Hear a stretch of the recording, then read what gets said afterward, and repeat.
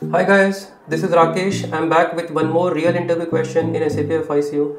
The question is, what is document splitting?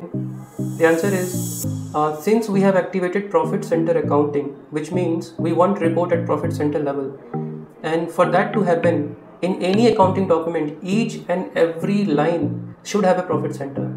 So in case you have multiple profit center in your document and you're not able to, and system is not able to update, let's say profit center in one particular line, so it will break that line into multiple lines in order to update profit center in each line, because now what we want is that each and every line must have a profit center. At the same time, document should be balanced at profit center level. So breaking of one line into multiple lines, right, based upon requirement to update the profit center in each line, that is called document splitting.